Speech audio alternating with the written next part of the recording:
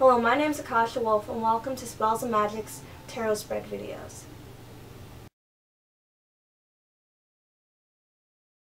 In this video, we will be doing the Horseshoe Spread.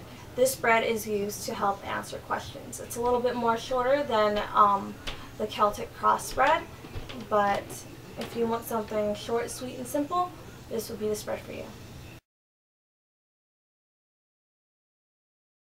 So when it comes to this spread, again, make sure you've shuffled, or the person you're reading for is shuffled already. And as you're ready to go, you deal out the cards. In this spread, you're going to be dealing out 7 cards. And this is how you're going to set them up. 1, 7. Alright. So card 1 represents the past. Card 2 represents the present.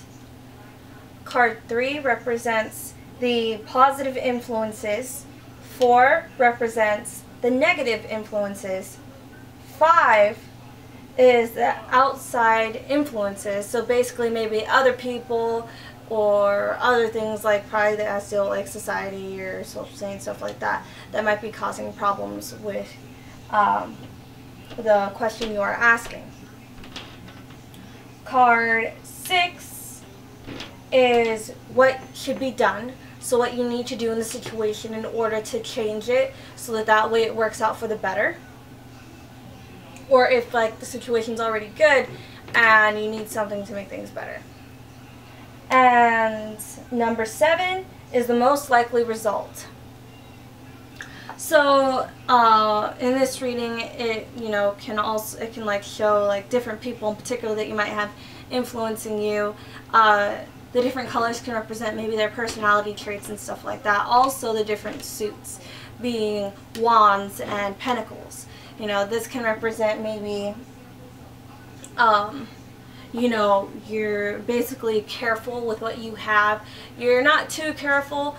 Sometimes it might seem like you are, but it turns out that you're careful enough. So that could be the positive influences, which could be provided by yourself or depending on the question. So this all can vary depending on the question that you have, because this is like a question spread. But also what you might need to do. Maybe there's a male figure or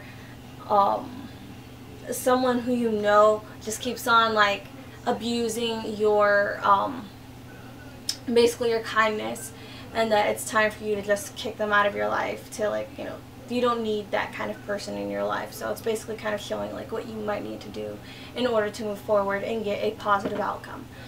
So that's basically kind of a general point out at where you might be going with this spread in particular. So you guys, I hope you enjoyed this video. Talk to you guys later. Goodbye and blessed be.